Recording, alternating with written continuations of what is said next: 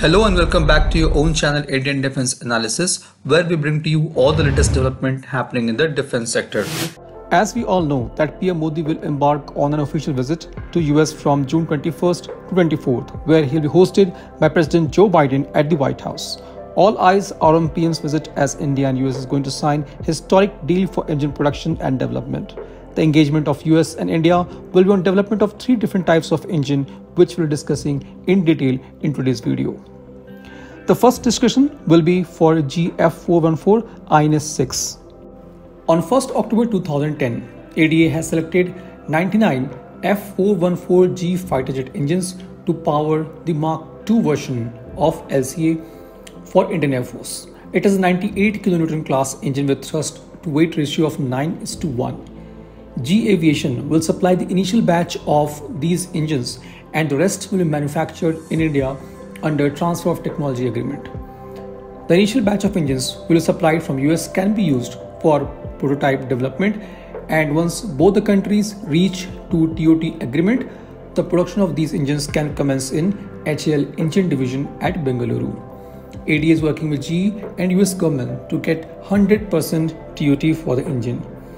Earlier, under DTTI initiative, US has denied the transfer of core engine technology as it is considered as well-guarded secret.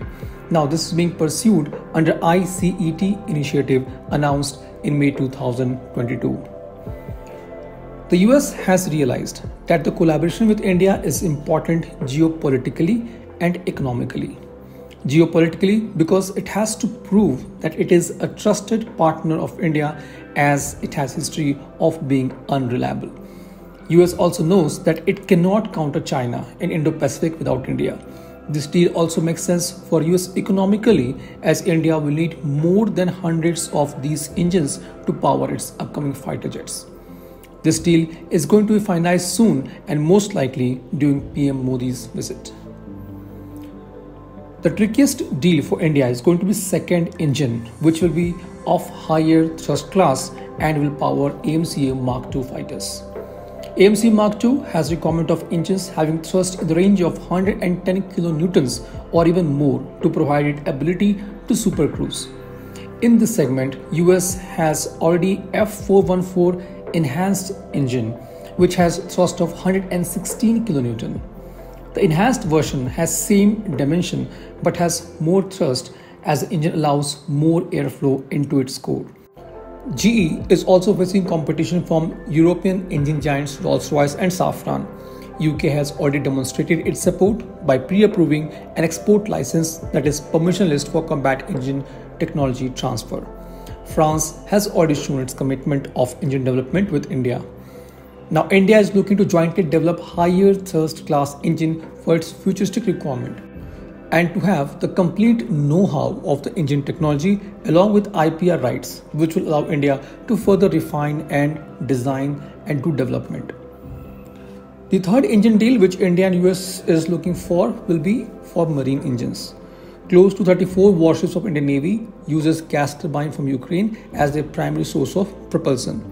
To power all these warships, Indian Navy needs more than 130 marine gas turbine engines and few spare ones. However, the ongoing Russia-Ukraine conflict has caused serious issue with supply chain of these engines and their parts.